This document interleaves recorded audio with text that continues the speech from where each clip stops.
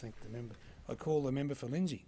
Deputy Speaker, on Sunday I visited the Nepean Hospital in my electorate and the emergency department to see just the terrible state that it's in. There were 83 patients in our emergency department at 3:30 on a Sunday afternoon. We have just 32 beds. In 7 years, the Liberal state member Stuart Ayres has done absolutely nothing to increase the staffing or bed capacity at Nepean. The promise of an upgrade is a mirage. $550 million he promised, not even in their budget for this year. We are now in the grips of the worst flu season in history, and presentations in my hospital have increased by up to 266%.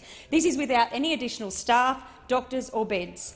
In a 24-hour period last week, our ED saw 266 emergency presentations, and I reiterate, we have 32 beds.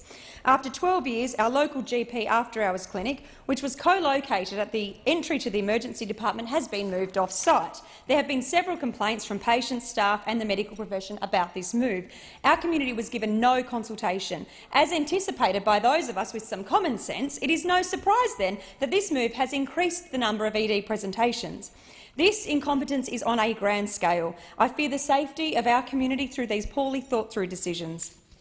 Stuart Ayres, I urge you to raid the coffers that you have created by selling off our assets in New South Wales and get the staff on the ground and the beds open, and give some relief to the most under-pressure hospital in this state. And I urge you to show some respect to the people who have elected you to represent them.